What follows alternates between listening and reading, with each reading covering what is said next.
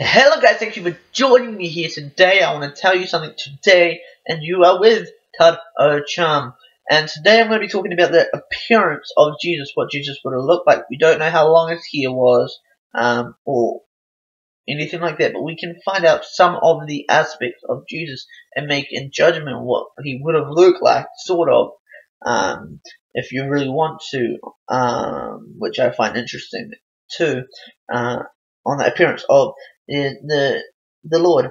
So I want to turn to Revelation verses 1:12.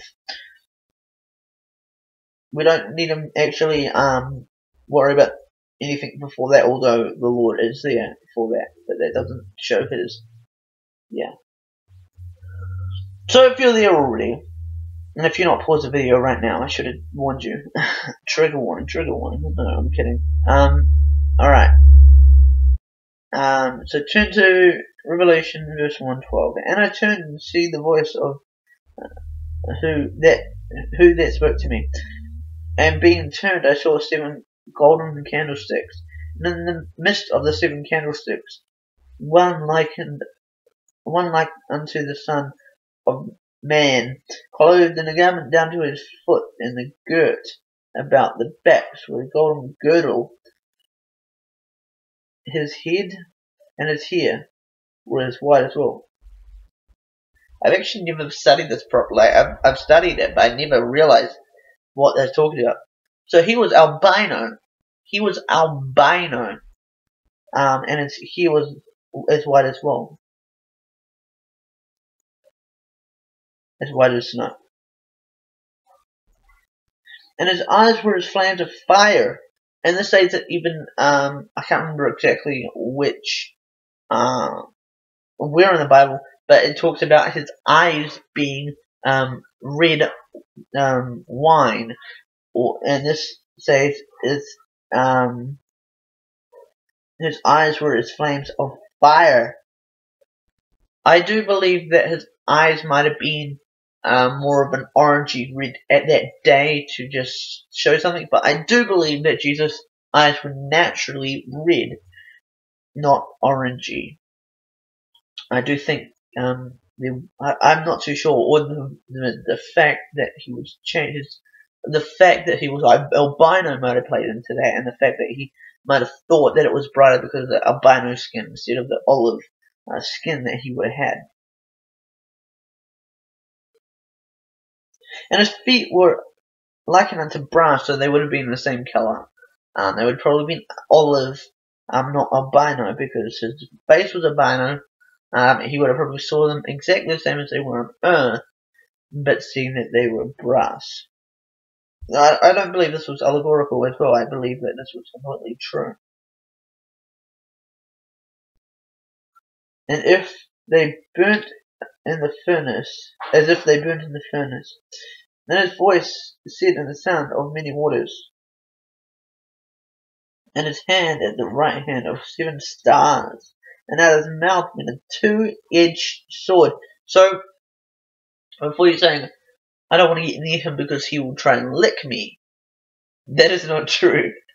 No, I don't believe. Firstly, he won't try and lick you, and secondly, when it talks about a 2-edged sword, every time it's talking about stuff coming from the mouth, that's not an allegorical necessarily, but I think it's more simile or metaphoric, and I guess allegorical. Parts of this is allegorical, which is a 2-edged sword, because I don't believe that literally a 2-edged sword came out of his mouth. No, I don't believe that. I believe it was his words came out as though they were so sharp, as so that no one could ever fault him. Not like I'm speaking right now, because at the moment how I'm speaking, you can fault me in certain ways. And the countenance was, because I'm just trying to understand, and the countenance was as the sun, shining in strength. So he was unbearable to look at. I can only imagine. He would have been so unbearable to look at, not because he looked ugly or anything like that, but because it would have strained your eyes to look at him. In fact, it would have probably blinded you to look at him, which is probably how how that's interesting. I never thought about that. It's probably how Paul became blind in the desert because he looked at Jesus. I think if you look at Jesus, you'll become blind, at least in this case, which yeah. And I don't think he did look at Jesus. No, he would have had to. I don't even know. I don't know how he didn't become blind. Maybe Jesus just healed him straight after or something. I don't know. See, this is stuff we have to go over, guys. If you have any knowledge on why he could look at him being with Jesus being his brother's son, why John could look at Jesus, please do share. I do want to know. And when I saw him, I fell at my feet as dead, and he laid his right hand on me and said, "Fear not, I am the first and the last. I am the living and the dead. And behold, I am alive for evermore. Behold, I am alive." I already said that. Oh, dang it! I repeat myself a lot. I mean, and it have the keys to death and hell. Write the things which thou hast seen, and the things which are, and the things which shall be hereafter. The mystery of the 7 stars, and the sayest of my right hand, and the 7 golden lampstands, and the 7 stars, and the angels of the 7 churches, and the 7 candlesticks. And thou sawest the 7 churches. Sawest the 7 churches. Right. So, what I believe Jesus is saying here, is that he was albino. What John's saying here is he is albino with white hair, possibly albino. I'm not too sure. He may just come off the clothes, and it may not be that he was legitimately albino, but he could be albino. The feet as in burnt brass. I'm not too sure. I mean, I wouldn't want to be albino. Firstly, I wouldn't want to be albino. That would just look weird. And I'm not saying God's weird. I am kind of saying God's weird, actually, to be quite honest. But if God wasn't weird, wouldn't you be kind of worried? If God wasn't a little bit strange, wouldn't you be worried?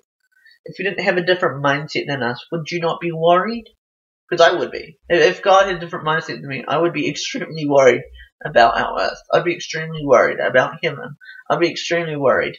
Because the way I feel about stuff, when I look back in 10 years, I will laugh at myself. I'm a Christian. I've been Christian for almost 4 years. In September, Christian, 4 years. I laugh now at some of the ridiculous stuff I believed when I was only young baby Christian.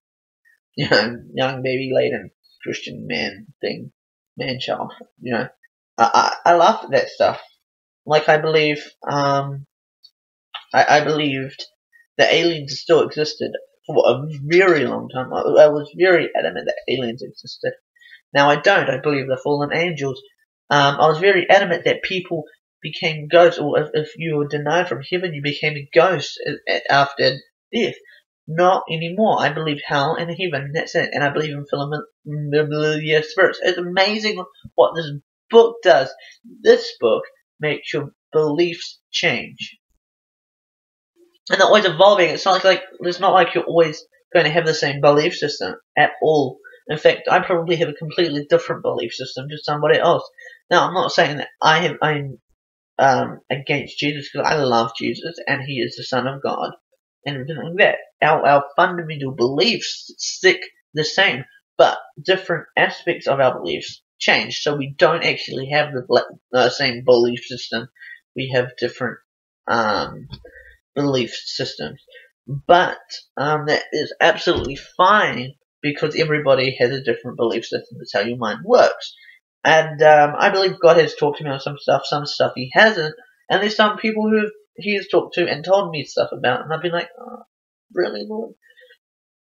I feel the conviction, but is it really true? And he'll sit there and he'll convict me even more and harder and harder and stuff, until I start saying I believe it. Stuff will just onto my computer screen.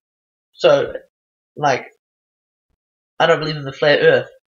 But there's more and more evidence out there. There's more and more evidence out there. I'm getting to the point where I believe in it, but not quite VR, I'm still needing some more convincing. So, if you do have a convincing argument for the flat Earth, please do make a rebuttal to this and link it down in the description below, and I will try and get to watch it.